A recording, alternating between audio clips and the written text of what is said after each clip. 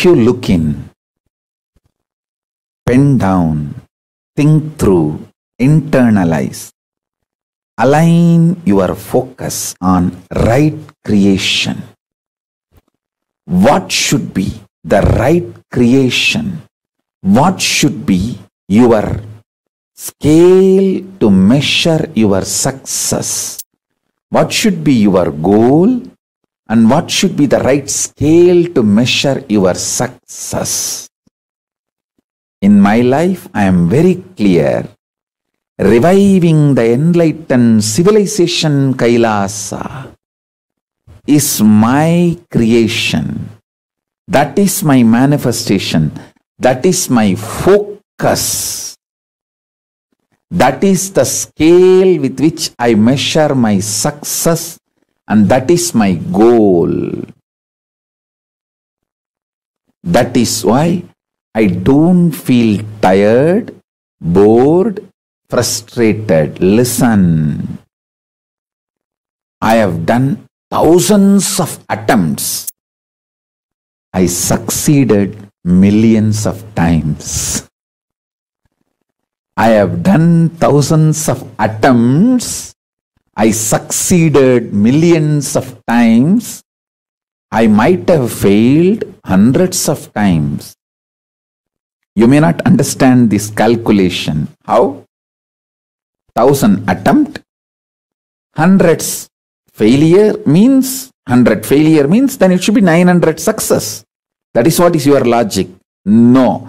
The logic of life is not mathematics of your mind.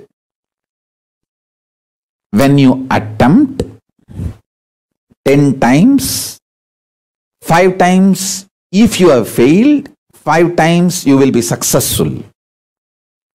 In that level, your logic and the mathematics is one and the same. But when you raise your attempts to 100, in 100 attempts, even if you fail 25 attempts, you will be successful 100 times. The logic changes. Listen carefully.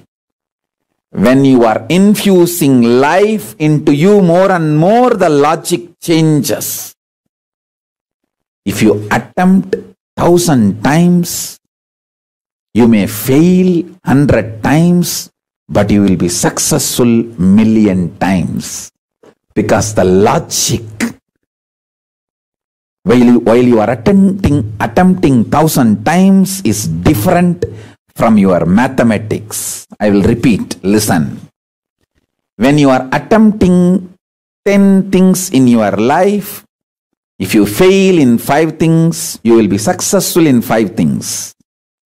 When you are attempting 100 things in your life, if you fail in 25 things, you will be successful in 100 things.